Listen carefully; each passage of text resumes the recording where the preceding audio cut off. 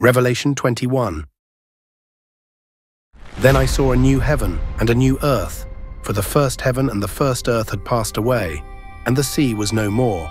And I saw the holy city, New Jerusalem, coming down out of heaven from God, prepared as a bride adorned for her husband. And I heard a loud voice from the throne saying, Behold, the dwelling place of God is with man. He will dwell with them, and they will be his people, and God himself will be with them as their God. He will wipe away every tear from their eyes, and death shall be no more, neither shall there be mourning, nor crying, nor pain any more. For the former things have passed away. And he who was seated on the throne said, Behold, I am making all things new. Also he said, Write this down, for these words are trustworthy and true. And he said to me, It is done. I am the Alpha and the Omega, the beginning and the end. To the thirsty I will give from the spring of the water of life without payment. The one who conquers will have this heritage, and I will be his God, and he will be my son. But as for the cowardly, the faithless, the detestable, as for murderers, the sexually immoral, sorcerers, idolaters, and all liars, their portion will be in the lake that burns with fire and sulfur, which is the second death. Then came one of the 7 angels who had the 7 bowls full of the 7 last plagues, and spoke to me, saying, Come, I will show you the bride, the wife of the Lamb.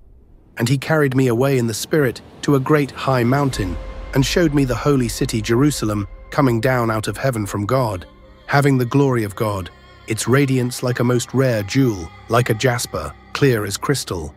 It had a great high wall with 12 gates, and at the gates 12 angels, and on the gates the names of the 12 tribes of the sons of Israel were inscribed, on the east 3 gates, on the north 3 gates, on the south 3 gates, and on the west 3 gates. And the wall of the city had 12 foundations, and on them were the 12 names of the 12 apostles of the Lamb. And the one who spoke with me had a measuring rod of gold to measure the city and its gates and walls. The city lies 4 square, its length the same as its width. And he measured the city with his rod, 12,000 stadia. Its length and width and height are equal.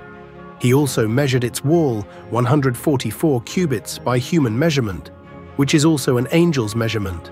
The wall was built of jasper, while the city was pure gold, like clear glass.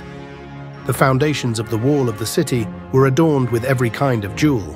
The first was jasper, the second sapphire, the third agate, the fourth emerald, the fifth onyx, the sixth carnelian, the 7th chrysolite, the 8th beryl, the 9th topaz, the 10th chrysoprase, the 11th jacinth, the 12th amethyst. And the 12 gates were 12 pearls, each of the gates made of a single pearl, and the street of the city was pure gold, like transparent glass.